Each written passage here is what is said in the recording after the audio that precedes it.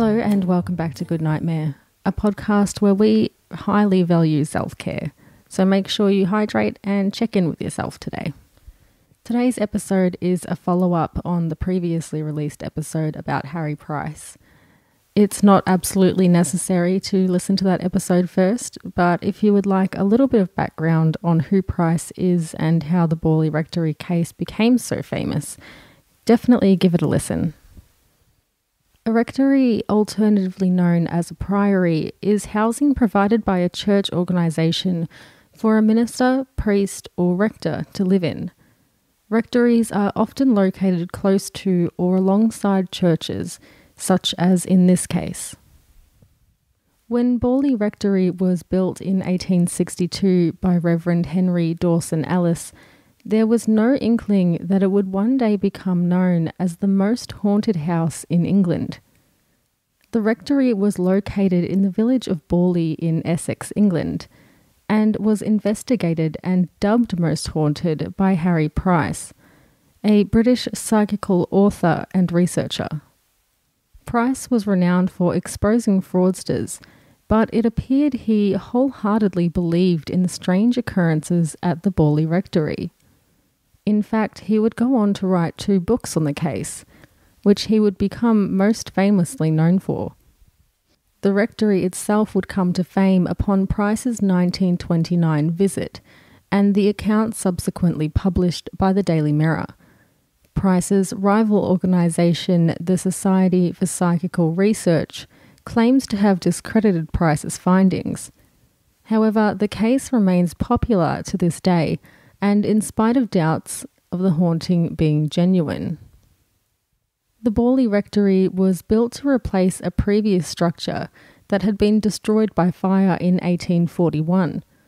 Reverend Bull would move into the rectory himself the year following its completion.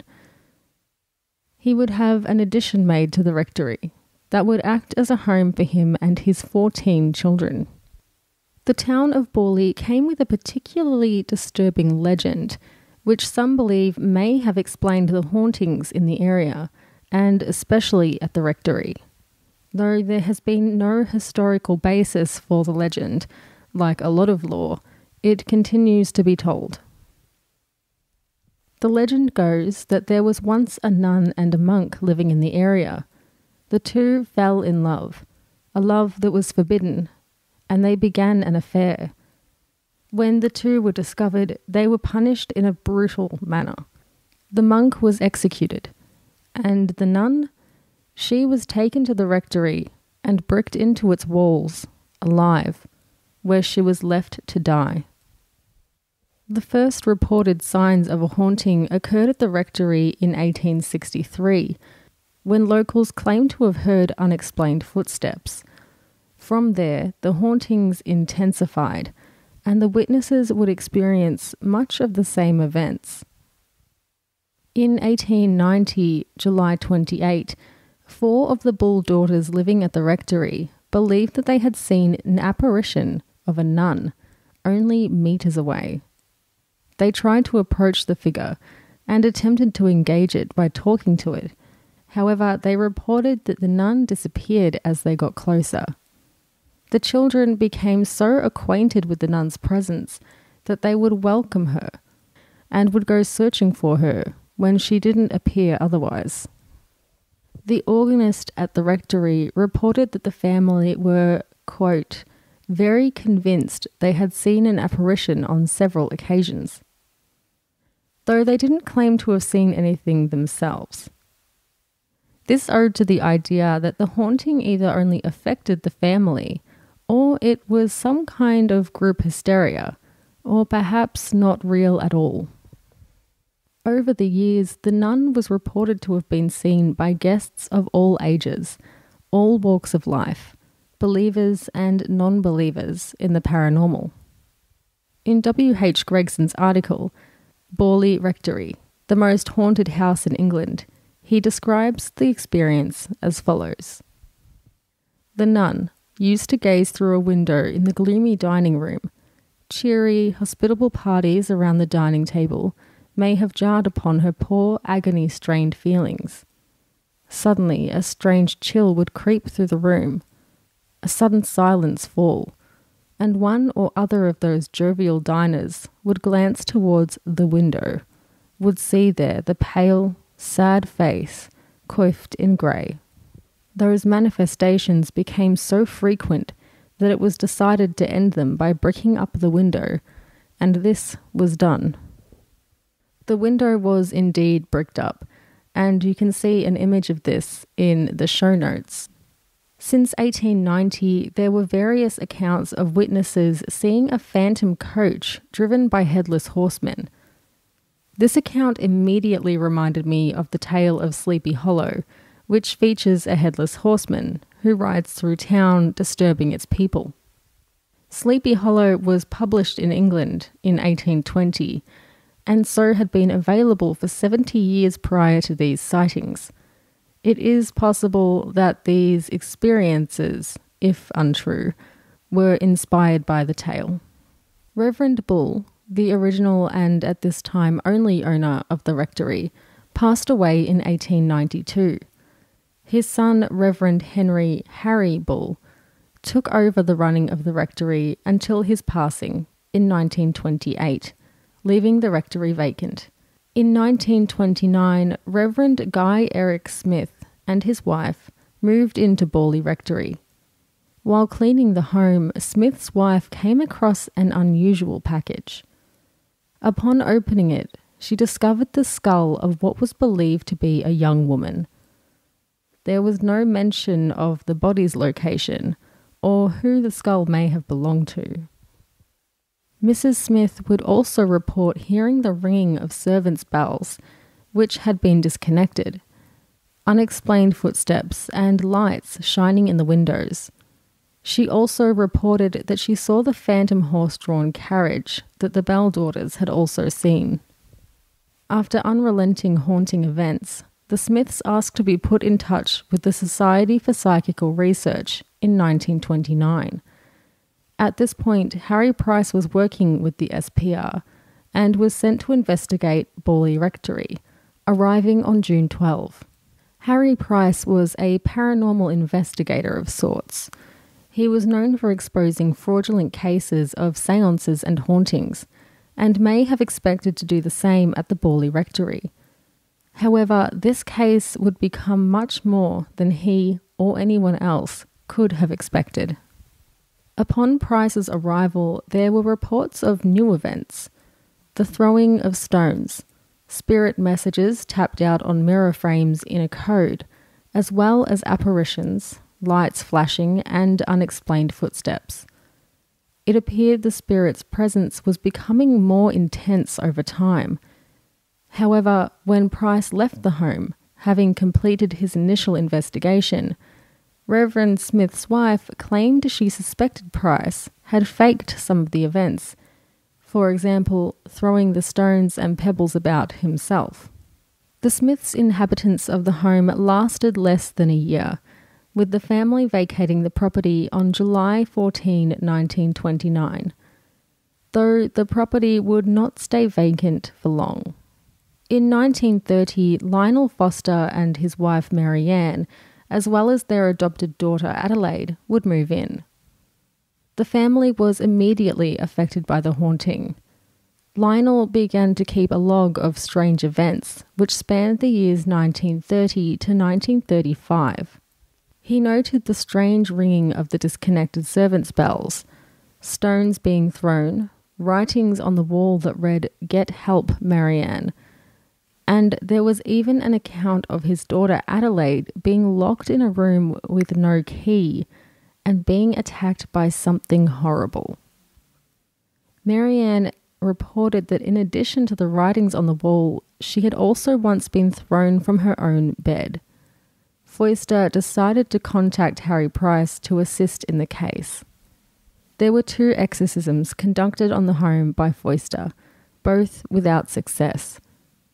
During the first exorcism, Foister was struck on the shoulder with a large stone about the size of a fist. Researchers who later reviewed the case believed that the events may have been triggered unknowingly or knowingly by Marianne. Marianne, however, believed it was her husband who had been working with psychic researchers to fraudulently create some of the events. In an unusual twist, Marianne may have had some motive to cause these events herself, perhaps to distract from what she'd been doing behind closed doors. Marianne admitted that she had been having a sexual affair with a lodger, Frank Pearless, while living in Borley Rectory, and it's possible that the haunting was simply a cover. The Foysters left the Borley Rectory in October 1835. Price wished to continue his investigation, and so he took out a rental agreement on the property for a year, and on May 25, 1937, he ran an ad in the Times looking for researchers to live at the rectory and record any supernatural events. The advertisement was as follows: Haunted house.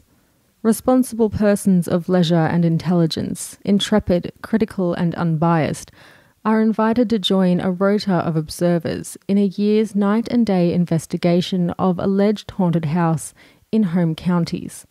Printed instructions supplied. Scientific training or ability to operate simple instruments an advantage. House situated in lonely hamlet, so own car is essential. Right box H989, The Times, EC4. As a result of this ad, he was able to engage 48 observers, mostly students, who would spend time at the now empty rectory. He printed the first ever handbook on how to undertake a paranormal investigation and handed one each to the participants. Some investigators brought their own equipment to the scene. Others worked strictly by the handbook. And over the next few years, there would be some notable events.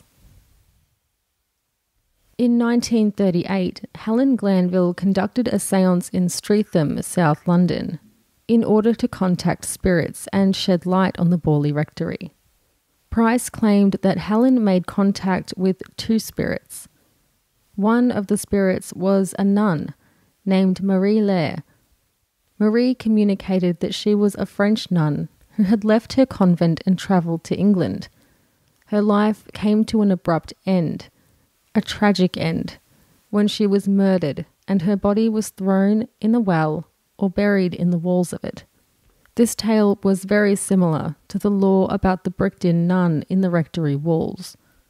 The second spirit Helen was able to contact called himself Sunix Amures, and he warned that he would set fire to the Borley Rectory on March 27, 1938, in order to reveal the bones of a murder victim resting beneath the structure. The fire did not take place that particular night, but it did occur the following year, and later on in 1943 there would be a gruesome discovery, but not before some other suspicious events would take place. On the 27th of February 1939, new owner Captain W.H. Gregson, who had taken ownership of the home, was unpacking when he knocked over an oil lamp, causing a fire to spread through and damage the rectory. In his own words from the article Borley Rectory, the most haunted house in England, he describes the experience as follows. I bought the rectory, which I then renamed Priory, in commemoration of its traditional origin, in full knowledge of its ghostly reputation, and in complete skepticism. I have since found ample cause to admit that there are influences existing and active in and around the place, which are outside of the limits of what we are accustomed to consider normal. The disastrous fire at the rectory may have had some disturbing influence because during the night of the fire, several people report having seen me, accompanied by two strangers.